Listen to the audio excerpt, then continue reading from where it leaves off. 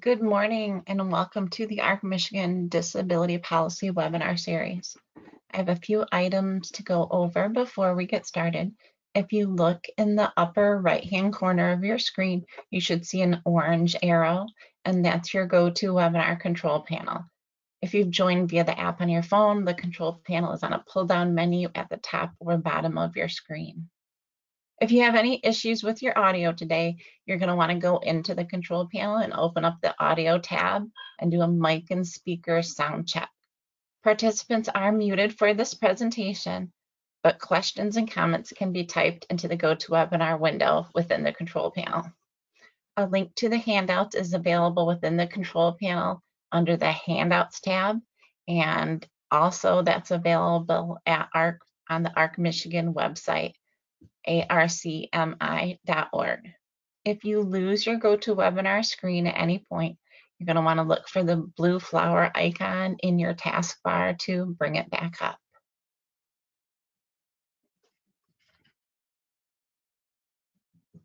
Good morning, everyone.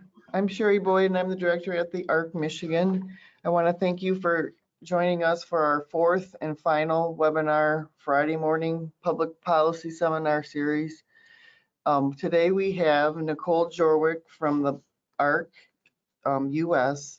She's a senior director of public policy there.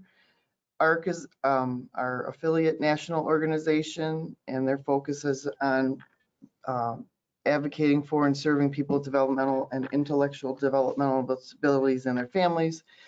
Prior to joining the ARC policy team, Nicole served as senior policy advisor for the state of Illinois.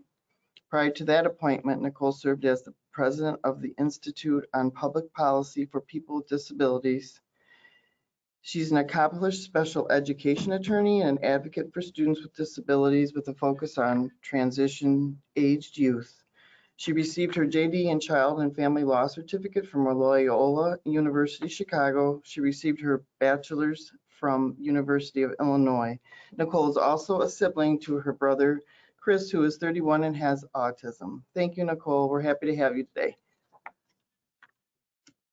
Thanks so much, Sherry. Glad to be with everyone at the ARC of Michigan on a Friday morning. I am glad to be with you virtually, and it's a really exciting and big week. So I've got a lot of really new and hot off the presses information to share about a lot of priority issues for the ARC and for the disability community as a whole, and also for a much broader community. We can go to the next slide. Sherry already mentioned my brother Chris who is the person who's next to me in the photo that I'm in. And while Chris is an important part of why I became so passionate about working, advocating with people with disabilities, it actually was before Chris was even born when inclusion and integration was so important in my life. And that's depicted by the other photo, which is my friend Sam, who we were in the first included classroom in our school district a long time ago. And so I've been really lucky that disability has been part of the fabric of my life, and also has, and that's painted the work that we're doing to make sure that community integration is an option for everyone. And so we can go to the next slide. Obviously, since last year, everything COVID-19 took all the attention, whether it was through regulatory work or through trying to push Congress to get some dedicated funding to support people with disabilities. That was really what we were pushing for. And so we can go to the next slide. It's hard to believe that it's been 15 months now, a little over 15 months. We knew from the very beginning that people with disabilities and people who are immunocompromised are going to be at particular risk, face high risk of complications and needing to isolate themselves for protection, and that there would be difficulties with that. And so from the very beginning, the ARC, while we worked on a lot of different fronts, we worked on housing, we worked on education, on general health care, we really were clear to stick with some set priorities in order to be clear with Congress and also with our grassroots about what we were pushing for. And we can go to the next slide. Our priority issues throughout the pandemic were dedicated funding for Medicaid home and community-based services. We knew because of some of the intricacies of the Medicaid program that I will go through a little bit later, just because I can't be in front of a webcam or in front of a podium without doing a little Medicaid 101.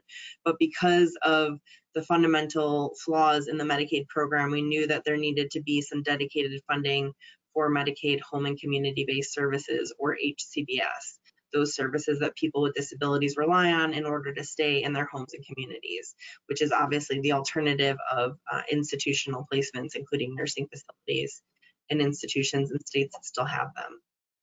We also focused a lot on personal protective equipment for direct support professionals and just generally more support for the direct care workforce. And that's because while eventually some states started to do it themselves and recognized DSPs and the direct care workforce generally, including home health workers, personal care attendants, et cetera,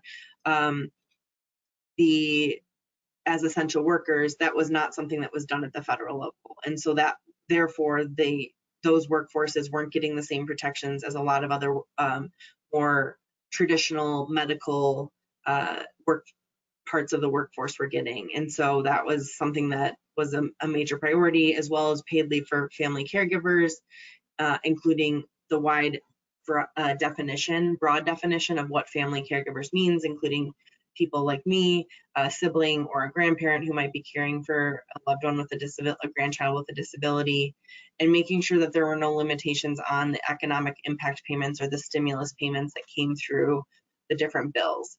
And so we really had a clear set of issues. Unfortunately, it took us a while to get there, but we did get a lot of that done. And we can go to the next slide. And so those are our priority issues for the remainder of the 116th Congress. A new Congress came in January, but before the end of the year, I would be remiss not to mention that we did get a couple of positive things. There were additional stimulus payments at the end of the year, and people who were declared dependents were eligible for those, so that was a small victory. In addition, we got a 3-year reauthorization of the Money Follows the Person program. If you've seen me speak, you've heard me talk about the Money Follows the Person program, but for a brief refresher, it is a program that provides 100% of funding, 100% of a federal matching assistance percentage, which is the federal share of Medicaid services for 1 year to transition people out of institutional settings and nursing facilities and into the community. So a 3-year reauthorization was a positive, but it was not the same dedicated funding for the broad system that we had been pushing for. And so when the 117th Congress started out, we continue to push those same priorities because, again, the majority of them had not been addressed. There had been some paid leave provisions, but they weren't inclusive of all family members. There had been some stimulus payments, but again, they weren't all available to everyone. And so then we turn to, and we can go to the next slide, the American Rescue Plan. In January, President Biden released his version of the American Rescue Plan, which was a stimulus bill proposed by the Biden administration.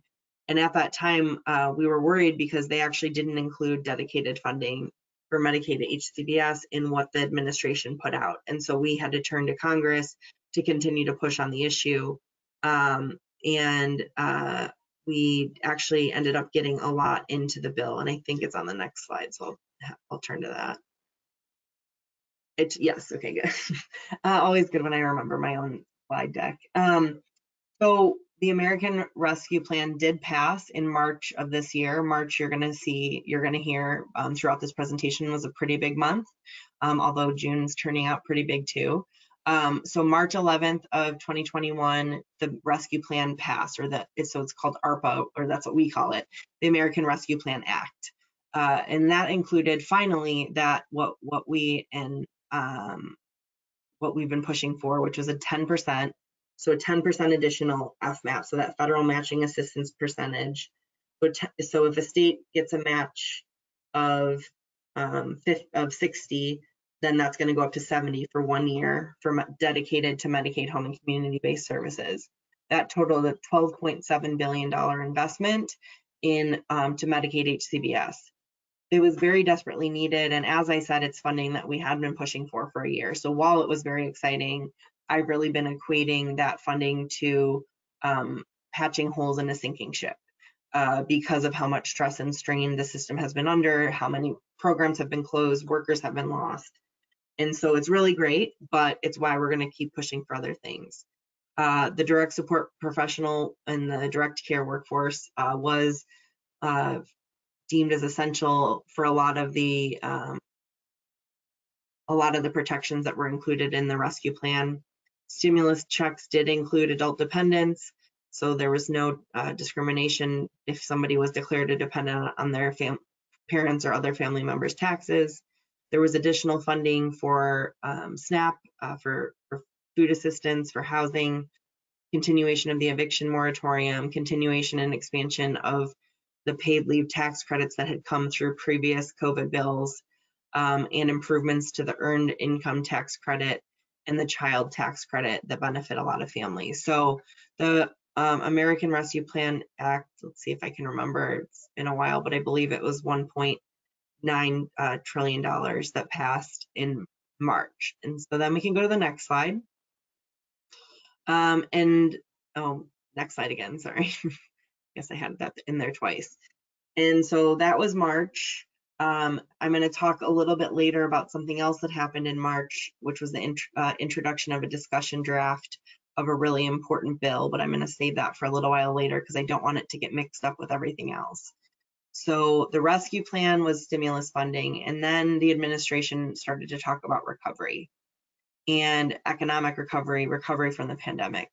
And on March 31st, President Biden announced his infrastructure package, a $3 trillion package called the American Jobs Plan. And within that plan, actually the largest part of that plan, was a $400 billion investment in Medicaid home and community-based services to both expand access to those Medicaid home and community-based services and address workforce wages and workforce supports for the direct care workforce, create more and better direct care jobs. There were not a lot of details included in the American Jobs Plan aside from that huge historic investment, which is major. One of the only policies that was specifically called out was around permanent reauthorization of the Money Follows the Person program that I described earlier. That's been something that the ARC has been pushing for years, that I personally have been lobbying on for 5-6 years. So we're really happy to see that that's going to be part of whatever will be coming together. Something that I should take a step back and note on the American Rescue Plan Act is that passed through a process called budget reconciliation. That might sound familiar because, well, if you watch the news, it's sounding probably familiar to a lot of folks. But from a historical context, in 2017, the bills that we were fighting against that had those large cuts to Medicaid, we're also going through that process. The main draw to that process is that it only requires a simple majority, so 51 senators to pass a bill versus the 60. And so that Vice President Harris cast the deciding vote on the American Rescue Plan Act in March, and it's expected that whatever comes together in the fall, which I'll get into in a little while, will also go through that same process. And so we had the $400 billion investment. One thing I want to note about this that has been really interesting is that the $400 billion investment for Medicaid home and community-based services is actually polling better than any other part of the infrastructure bill in 10 key states, and that's bipartisan. It's there's a group called Data for Progress that did some polling, and so it's been really interesting, and I frankly think that's why we're seeing a lot of continued support, because it is polling so well with the general public. We also saw another huge package. So the American Jobs Plan was $3 trillion. And then we saw a $2 trillion package called the American Family Plan. It includes a $225 billion investment in paid leave and a $225 billion investment in childcare, as well as continued expansion of the earned income tax credit and child tax credit through 2025. And those are tax credits that benefit a lot of families, as I mentioned before, and also a lot of the direct care workforce. So those are two huge packages. Now, and we can go to the next slide, I think. Yeah, so right now there continues to be a lot of momentum and focus on HCBS. I talked about polling. You had, for example, the head of the Domestic Policy Council in the White House, Ambassador Susan Rice, tweet out about the $400 billion on Tuesday, which was the anniversary of the Olmstead Supreme Court decision that says that people with disabilities have the right to live in the community. There's this high level administrative support on this funding that's really unprecedented. It is part of the American Jobs Plan. It's not part of the bipartisan infrastructure package that you might have heard just came together yesterday. It's really unfortunate that this funding isn't seen as infrastructure because, as we've been saying, people are infrastructure, care is infrastructure. But the bipartisan group of senators who were working on that package that turned into a $1.2 trillion package were really focused on traditional infrastructure, roads, bridges. And so what that means is that we're going to have to be pushing to include the $400 billion investment into whatever is moving in the reconciliation package. What the political dynamics that are going on right now in Washington, D.C. is that President Biden and the leader, Speaker Pelosi and Leader Schumer, are saying that there's not going to be a vote on the bipartisan infrastructure package until there's a vote on this broader reconciliation package that we hope and will be pushing for to include the HCBS funding, paid leave, and a variety of other issues. And so we can go to the next slide. And that turns into very exciting news that just happened yesterday. And that's why there's not a lot on the slide, because I was paranoid to put too much in, because I turned this in a few days before the bill was coming out. And that is the actual bill. So I talked about President Biden put the $400 billion in the American Jobs Plan, but Congress has now released a bill that would operationalize that policy. And that is the Better Care, Better Jobs Act. It was introduced yesterday. On the Senate side, it had 40 senators right off the bat, which is huge. And we got them all in 2 days, which is also huge. And both of your senators are on there, Senators Peter and Stabenow. And most importantly, for Michigan at least, it was led on the House side by Representative Debbie Dingell. And this bill would provide, it's going to be the vehicle to house the $400 billion. It's going to include permanent money follows the person extension. It's going to include $100 billion in planning grants for states. We know, so the American Rescue Plan Act included that $12.7 billion. It didn't have a lot of guidance or ways that the states could use the funding, and that's because it got stripped out, but that's a whole behind the scenes story that nobody needs. But and so they had to wait for CMS to come up with guidance, and now it's taking states a little bit longer to plan to use that money, and that was $12.7 billion. So obviously it's going to require a great deal of planning, looking at systems and what needs to change in order to build the infrastructure and capacity to serve everybody who needs these services. But focus on, and then there will also be additional FMAPs. So there's that planning funding, and then will also be additional FMAPs or that federal matching assistance percentages and bumps to the federal funding to support moving people off of waiting lists, expanding services to new populations, because not every state has waiting lists, and also a great deal of support to looking at rates, looking at wages for the workforce, looking at training for the workforce. So there's a great deal in there that's really positive. So that bill, as I said, just was released yesterday. The ARC, anyone who, I would assume there's a lot of chapter folks on here, you all should have received an email from me. We pushed out a lot of information, sample letters to the editor. So we really encourage everyone to be pushing out more about this bill, because we do need to get at least all of the Democrats on board, but we'll always be trying to get at least some Republicans, because this is an issue. Actually, the head of the Senate Finance Committee, the Republican head of the Senate Finance Committee, Senator Crapo for Idaho, during the budget Senate Finance Committee budget hearing, and the president, it's important to note that another sign, not only Ambassador Rice's tweet, but also another sign of the administrative commitment to this $400 billion was that it was included in President Biden's budget. And so in that hearing, a Republican Senator Crapo brought up this $400 billion and said that there was a lot of bipartisan support. So we'll be pushing for that. I'm going to pause here because I know I just dropped a lot of information. So if there are questions about the American Rescue Plan or about the Better Care, Better Jobs Act, or anything I've said, please feel free to type them into the chat, and I can take them now. Nicole, we don't have any questions just yet. Okay. I should have said at the beginning, please feel free to do so anytime during the presentation. I'm just going to take a sip of water so my voice gets less froggy. Okay, great. That'll give people a second to finish typing in their questions.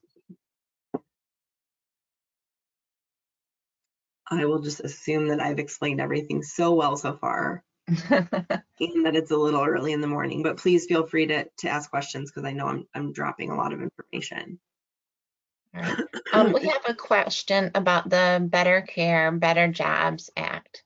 Mm-hmm. Does that dovetail at all with the HCBS Access Act that Representative Dingell is working on?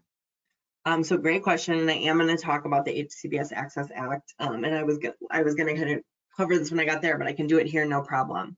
For folks that don't know about the HCBS Access Act, you're going to learn more about it in a little bit, but the HCBS Access Act would eliminate waiting lists completely by making home and community-based services an entitlement under the Medicaid program. Unfortunately, that is not part of these conversations because it costs too much. Because this funding needs to address both access to services and worker issues, it just wasn't going to be a plausible thing, and there's not really a way that you can piece that, separate HAA apart, because it's fundamentally about expanding services to at least 830,000 people, which is going to have a huge cost attached to it. And that's the number of people on the waiting list across the country. And so the way that I've been describing it, and the way that everybody should think about it, first of all, it means that there's going to be more advocacy that we're going to need after this all comes together, which is fine, because obviously we have a wonderful network of advocates. But that the $12.7 billion in the American Rescue Plan Act, that was, as I already said, kind of patches to holes in a sinking ship. This $400 billion is in the Better Care, Better Jobs Act, is going to build a lot of capacity, build a lot of infrastructure, allow states to plan and take a look at their systems holistically and make some really needed changes. That is going to be the bridge, pun intended, to get to the HCBS Access Act. It's also going to make it a lot cheaper to get there, because by then you'll have pulled a lot of people off of the waiting list, and you'll also have built that infrastructure. And so it's not part of it, but it is part of the thought process, if that makes sense. And it is helpful that in all of these bills, you have the same offices working together. And so we will turn back to the HCBS Access Act, and I'll talk about it later as well. But that's not going to come until we get through the Better Care, Better Jobs Act and get through the reconciliation process. And yeah, but it will be helpful, but we're not going to be able to include it in this bill. All right, we have a couple questions about money follows the person. Okay. Can you briefly explain what you mean by that phrase? Sure. So money, I'm glad you asked, because it is confusing. It sounds like money should follow the person, meaning that individuals somehow retain that funding individually themselves. That's not what it actually means. Money follows the person means that the funding that somebody that is supporting someone in an institution, which is always more expensive than living in the community, follows that individual into the community, meaning that they get the level of support that they need in the community, because it's probably going to cost more than a typical service system or a typical beneficiary in the community. And so it's about making sure that that's why that 100% of federal funding is so important for the first year, because often that transition is what keeps people in institutions even if they want to leave, because that can be where the costs are, and states don't have that investment to make on the front end. And so that funding from the federal government makes it easier. So it's not that there's like a budget that follows the person. It's just that any supports that individual needs goes with them. And what's really positive about the program is that it does show cost savings. So even though the money does go with them, community-based supports per beneficiary per month is lower by 22%. And most importantly, quality of life and outcome measures are better for everybody who's in the program. All right, thank you for that. I think that answered several of the questions in one answer. But if it didn't, please type in your follow-up questions in the chat and I'll relay them to Nicole at our next break. Okay, thank you. And then we can go to the next slide. And so I've been talking about everything in this bucket. And so this bucket of what we're pushing for, and what we're pushing for, the timing, at least right now, this hour, this minute, because I will say that it changes, is that we anticipate, so because of the budget reconciliation process, the House and the Senate each have to vote on something called the budget resolution, which is, the problem that they're trying to solve, for lack of a better analogy. So the one for the American Rescue Plan was all around COVID. This one will look a little bit different. It's expected that that's going to be voted on before 4th of July. No, that's impossible. Before August recess, sorry. That was an old timeline. Before the August recess. And then once they're back in September, that's when they will be voting on the actual contents of the bill. So the Better Care, Better Jobs Act, assuming, I'm sure it will get in, that will happen. The goal is to get that all done by September 30th, which is the end of the fiscal year.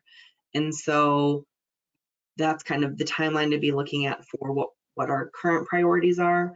I should have included these in there. It might be actually at the end of my presentation, but our priorities, just like we had a set of core priorities during the last year, we did the same thing this year. Again, that doesn't mean that we aren't also working on a lot of other fronts, but our top 3 priorities are this $400 billion to address both access to HCBS as well as workforce issues, national paid leave program, and fixes to the social SSI income and asset limits.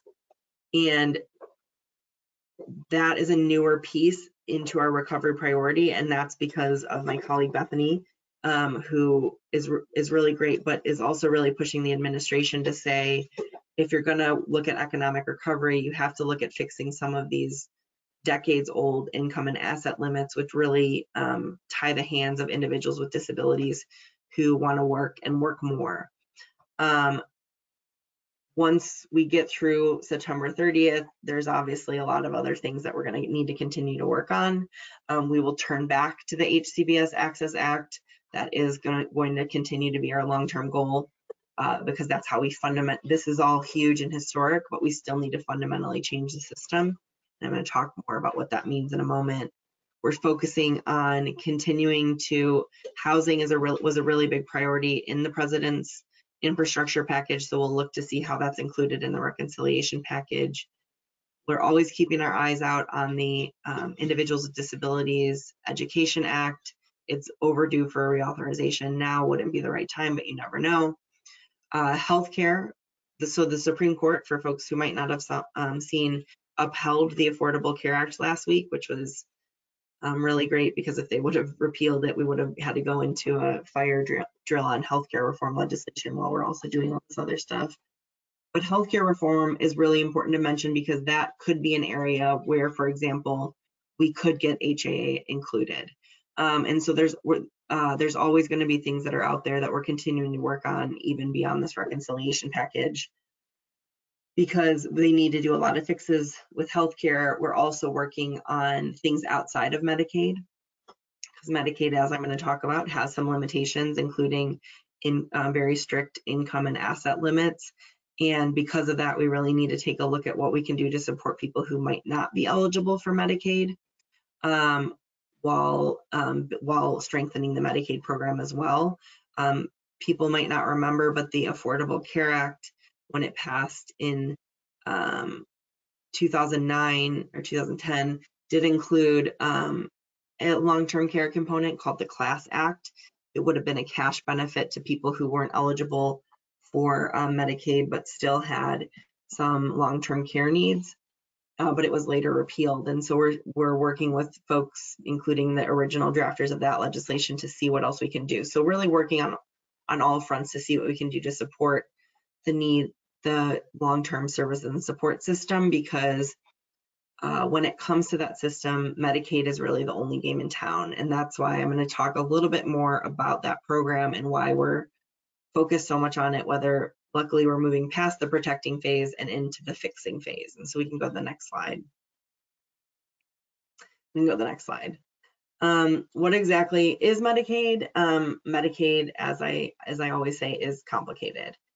We have been so focused on protecting Medicaid during 2017 that when the big cuts up to $1 trillion over 10 years to Medicaid were being contemplated, we've been in defense mode ever since then. And in all of those conversations, when I was on the Hill during 2017, over hundreds of meetings, they would talk about problems with the program, and we would say, well, yes, of course, there's things we want to fix about the program, but you can't fix something and then cut the funding. It just doesn't work that way. And luckily, we are out of that phase now. And we can go to the next slide. Medicaid is really important, and it is complex, because it is a program that is run by the states, that is overseen by a federal law. So it's a state and federal partnership, and it's a program that varies across the states because it is state run. It varies in what it's called. It varies in who is served. It varies in the types of services offered. But 1 in 5 people rely on Medicaid, almost 75 million people as of last June, and over 11 million people with disabilities rely on it, not only for healthcare, it's so much more than a healthcare program, but also for those long-term services and supports to support them to live independently in their community. The long-term services and supports, so Medicaid has the healthcare side and then the long-term services and support side. LTSS, or long-term services and supports, is the umbrella term that includes both the institutional side of Medicaid, so nursing facilities, ICFs. In my home state of Illinois, for example, they still have 7 institutions open shamefully, and so that would all be covered under LTSS, but not as HCBS. So LTSS includes the institutional side and home and community-based services, or HCBS.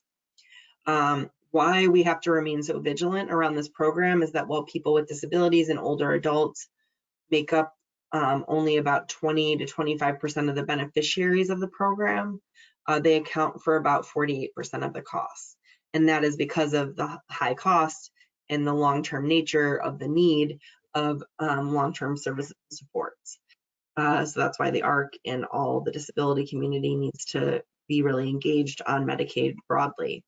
You can go to the next slide. So what are home and community-based services? It's what chapters of the ARC that provide services. So I know that doesn't happen in every state, but in a lot of states, we have service provider chapters, any disability service provider that's providing things like day programming, job coaching. A lot of employment services are funded through Medicaid. supports in a residential setting, assistance with personal hygiene, all of that, all of those are home and community-based services. You can go to the next slide. As I mentioned, this is a state and federal partnership, but it's overseen by the federal law.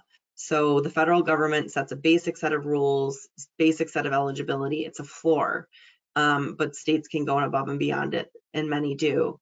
But the federal government also creates or decides what are mandatory services and what are optional services.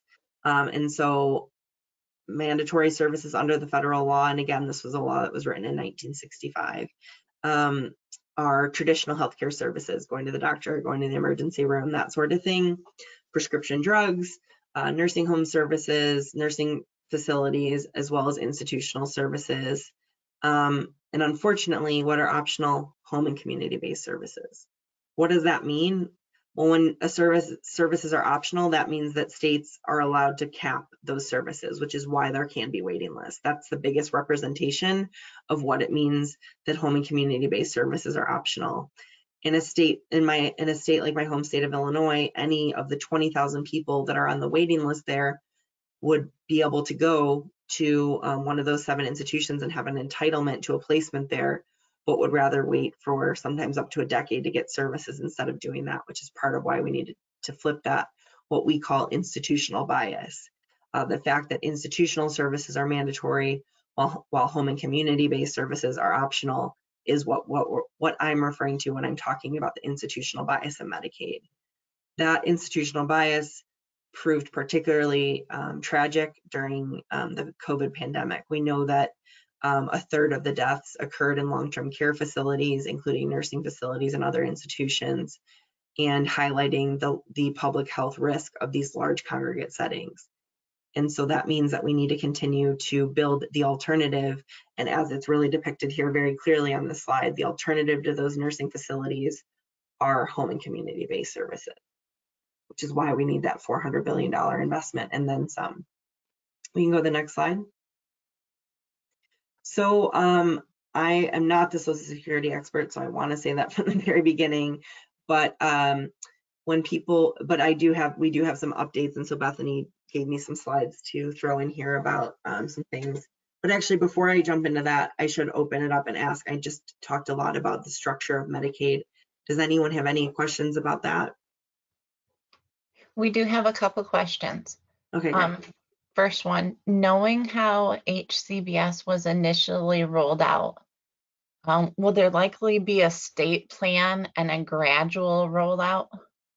I have questions how wait lists can be eliminated overnight within the current provider crisis. Sure. So they can't be eliminated overnight, and neither the Better Care, Better Jobs Act or the HCBS Access Act contemplate that. They both have very long planning periods for states to do it, for the capacity building, because you're absolutely right. We could not put 830,000 more people into the system that we have now. It's not even appropriately serving individuals in it. So we're with you, and that's definitely part of the conversation that we're having. And remind me of the first part of the question. Sorry, Courtney.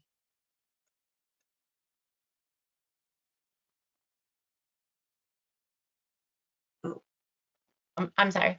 Okay. Can we expect the HCBS to be rolled out with a statewide plan, and how long do you think that will take?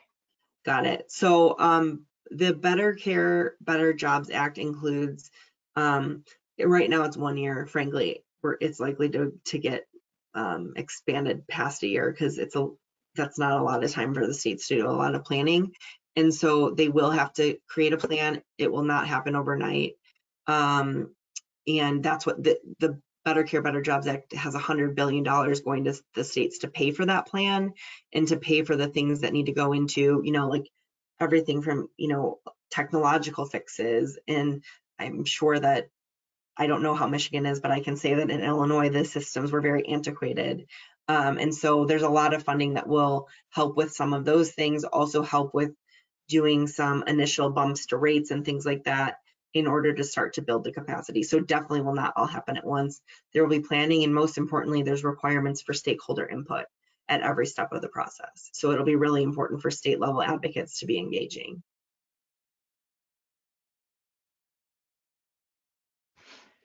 Our other question, with the passing of the HCBS final rule and Medicaid funds no longer used for non-HCBS settings, will money follow the person ever be able to be used for those who qualify for institutional care but have always lived in a community setting?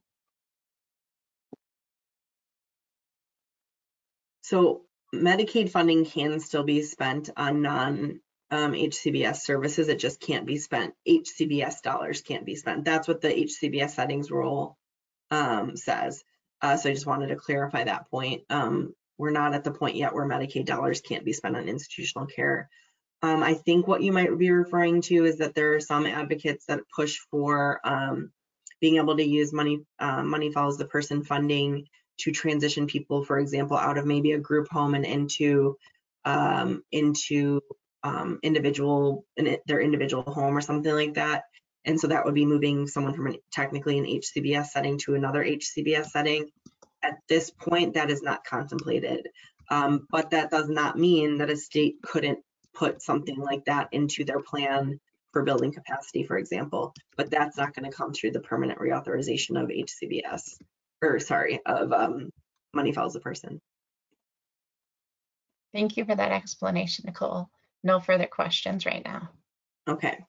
And if you have too many questions on Social Security, I might need to phone a friend. But when people talk about Social Security, there's two different programs. This is something that, frankly, I still have to think about. The first program is Social Security. The second program is Supplemental Security Income, or SSI. SSI is the program that is attached to Medicaid. So most people who are eligible for Medicaid are receiving SSI. The exception is some individuals receive Social Security, for example, maybe due to a death of a parent or something like that, and then they are going to qualify for Medicare. Why? And we can go to the next slide. This distinction is important because a lot of the what we're proposing is around SSI. So President Biden did propose in his budget increasing SSI benefits to 100% of the federal poverty level, eliminating asset limits, eliminating marriage penalties, eliminating in-kind support and maintenance rules, eliminating waiting periods for Social Security and the benefit cliff for Social Security, and support the Able Age Adjustment Act. So this is what he proposed during his campaign, to be clear. This isn't what's necessarily going to be in the bill, but these are all huge priority issues for the ARC and have been for decades, just like home and community-based services were created 40 years ago. Making them mandatory, which is the goal of the bill I'm about to talk about, has been a goal of the ARC for 40 years.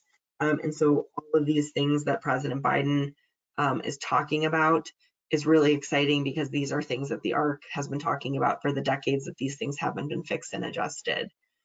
We can go to the next slide. So, oh, I didn't realize this was in here. That would have been valuable earlier. So as this is just a little bit of a reminder about how budget reconciliation works. But this is important in the Social Security context, because the reason that the fixes that are proposed that are going to be part of reconciliation, we're willing it to be so, will be for SSI, because Social Security is a part of the Title II program. So this is all about really wonky budget rules. But that's just why it's not because we wouldn't want to fix both. The clarification is just because of the really strict budget rules, we can only address SSI. But again, SSI is the one that's attached to Medicaid. So SSI is the one that would impact the majority of people with disability, with IDD. We can go to the next slide. So this is about a lot of the bills that are out there that Bethany Lilly from our team has been working on a ton. So what is included is an increase in benefits and eliminating asset limits and some marriage penalties. This was in a letter that went, and I believe it had over 150 members of Congress on it, and really pushed on getting the administration to look at including some SSI fixes in whatever's coming together for the reconciliation package. So that letter really put a lot of pressure on the administration. And now, not only in the reconciliation proposals, but also in President Biden's budget, there were fixes to the asset and income limits included. And so we'll be pushing to keep those included. We can go to the next slide. These are the rest of the things that Bethany is working on. But again, these are kind of more the long term. Because these are things that can't be done through budget reconciliation. So we still need to work on increasing this substantial gainful activity and also stopping the wait and continuing to monitor the capacity of Social Security Administration overall. So just a few issues to work on in the Social Security space, but luckily they're being well covered by Bethany in our office. We can go to the next slide. We can go to the next slide. So I already talked about this, but this is how they're spelled out, and these look a little bit different now because we just updated them yesterday with the introduction of the Better Care, Better Jobs Act. But our top priority remains that $400 billion investment, and then a national paid leave program, as well as improvements to the Social Security income program. And this explains it better than I did, which is that it's still, since 1984, people with disabilities can't have more than $2,000 in savings, and that's what they're working on adjusting, as well as, so the asset limits is really what we're trying to get included, and it seems very likely, based on conversations that we're having, that it is, because it's really actually not that expensive of a fix, which is frustrating since it's something we've been pushing for forever, but that's the way the game is played. So we can go to the next slide. I'll stop there. If anyone has any questions about Social Security, I will try to answer. Yes. What is the ARC doing, and what can people do to increase the momentum for this Social Security restoration, which has stalled so often in the past? Yeah, I mean, I think that sometimes it's not a little victory to get the asset limit, for example, in reconciliation, but that is building attention, right? Because we are going to be we're doing story collecting. There's going to be, I know, some more opportunities for things like Hill briefings, that sort of thing. We also did include, and sharing, Courtney, you're welcome to share the toolkit that I sent yesterday around, because there are letters to the editor included on all of these issues, and specifically we have some around Social Security, and you can always, we want people to add to them and make them their own, and you can also add things, and and once this is done, we need to get to the Social Security Restoration Act. It's really just a matter of congressional will. One positive thing is that our former staffer, TJ Sutcliffe, is a committee staffer there, and so we know that there will be pushing from the inside to keep it at the top priority. But I think, considering there hasn't been any fundamental changes in so long, getting a shift like SSI asset limits will be a good grease the wheels for more traction on the long-term changes that we've wanted to see, just as we're hoping that this $400 billion investment will get us closer to the ultimate goal of making HCBS a mandatory service. Thank you for that answer, Nicole. I did share a link in the chat to the ARC Michigan newsletter, which is a great place to keep updated with advocacy efforts. Yes, and you can always also go to the arc.org/action and sign up for our action alerts. Claire, our director of advocacy, would tell me to say that, so I'm saying it. I say it every chance I get, sign up. Yeah, I will say, and we really are good. We really don't send out too much stuff, only on the big important days like yesterday when that bill came out. At least, I mean, obviously I'm biased, but I think we do a pretty good job of not bombarding people. And we also have a really cool story collection tool up there for both for HCBS, but also for Social Security. So, and an action alert around money follows the person. So lots of ways to engage. So I talked about kind of how all these things piece together.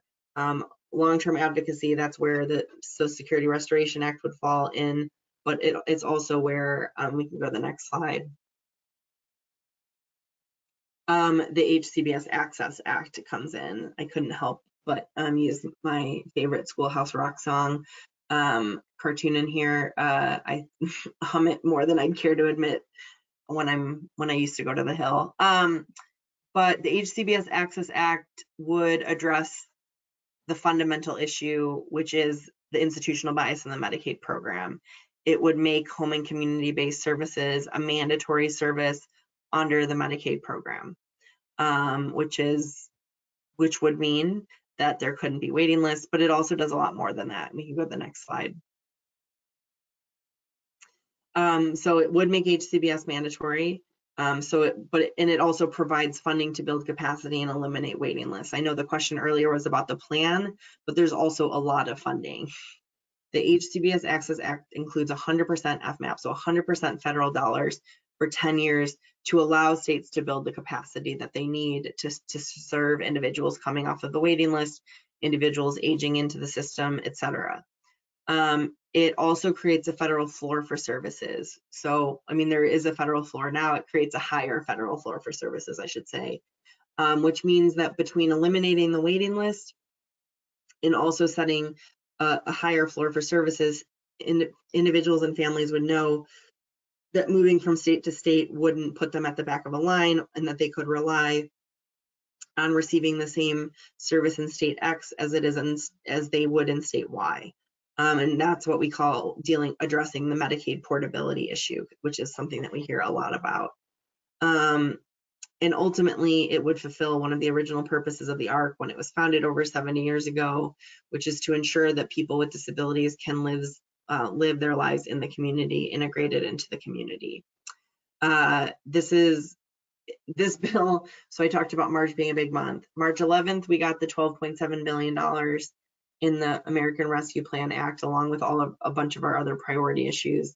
March 16th, so 5 days later, this discussion draft came out. So it came out as a discussion draft so that Representative Dingell and Senators Brown, Hassan, and Casey could collect feedback specifically on the workforce piece. They want to make sure that they're doing enough to address the workforce crisis within the bill. And we would have expected introduction sooner, but because of the Better Care, Better Jobs Act, we will turn back to this October 1st. I just said that to Representative Dingell's staff. I said, I won't bother you about that until October 1st, but then we will be right back at it. We can go to the next slide. So I just talked about the arc.org/action. We have this a lot of opportunities to share your story. And one thing that I always really want to emphasize is that you don't have to be an expert on anything that I just talked about in order to be an effective advocate. You just have to know how these services impact your own life, impact your family member's life, impact the people you serve life in order to be effective. I can tell you I've done probably thousands of Hill meetings at this point, and sure, I can cite a statistic off the top of my head on probably most issues, but it's really when I talk about my own personal story with my brother, because just a couple weeks ago I was on a phone call where we were talking about this bill, and my brother's main DSP quit because she got a better paying job, right? That's the reality, and that's the reality that legislators need to hear about. You don't need to feel, so don't be intimidated, don't be worried about getting anything wrong, because your only responsibility is sharing your own story. And you don't have to necessarily do it directly. You can go through the ARC's Action Center and share your story over email. But that's what's really important, because that puts a face and a name and information to an issue. And so when senators and representatives are voting on things like the Better Care, Better Jobs Act, they can be thinking, when Senator Durbin or Senator Duckworth is making that vote, they can think about my brother who really needs those services, instead of, they're not going to be thinking about a number. They're just not. And it's also important to be educating people outside of just your legislators. I know in my own family, I'm from a really big family, and a lot of them didn't realize that Chris relies on Medicaid or what that means. And it's important that everybody knows so that when they hear about investments in these programs, they know that they're things that we should be supporting. And so I also encourage folks to talk to 5 people that you don't know about these services and why they matter over the summer, so that by the time we start sharing information in September, asking them to call their legislators, they're like, oh, I remember Nicole telling me about that at a barbecue. I'm really fun at parties, I'm sure. But it just really is important to keep expanding outside of our silos. The ARC has been working really hard to not just work within the disability community, but also work with aging organizations and aging organizations, labor organizations, women's groups, to talk about how all of these issues tie together. And we're hoping that that really comes, bears fruit in September, as childcare and paid leave and home community-based services, what we're kind of packaging together as the care infrastructure is going to end up with a vote. Hopefully all those connections will help. But ultimately what it's about is making sure that legislators hear why these services are so important. And again, the long history that the ARC and that the disability community has had for fighting them. And we really are on the precipice of taking some big chunks out of huge goals that we've had for a long time. So we can go to the next slide. So there's my email. So if you ever have a question, feel free to reach out. I'm also happy to take some more questions now, but really glad to share information. And like I said, you guys got the most up-to-date information there is. So, but I will stop now and take any additional questions.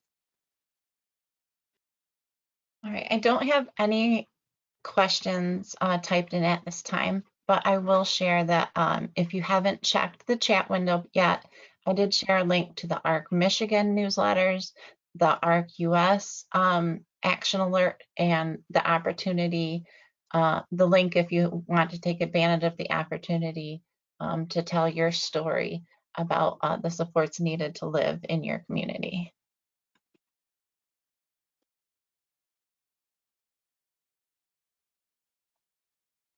This webinar is being recorded, and the handouts, if you missed them in the handouts window, will be available or are available on the ARC Michigan website, where you'll be able to find this recording. All right, I see no further questions at this time. Okay.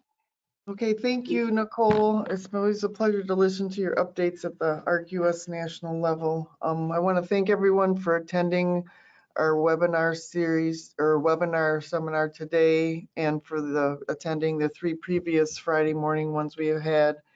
I also want to thank everyone who's made governmental affairs and public policy donations. Every dollar counts, and we've had pretty successful June. And so we really appreciate your support. That's how we are able to retain a lobbyist and work on the public policy issues that we do here at the state level and at the federal level. Anyway, everybody enjoy the rest of your Friday. We're giving you back a little gift of time of 32 minutes, I think. So that's always a good thing. And thanks again, Nicole. Have a great day. Thank you. Bye, Sherry. Bye, everyone.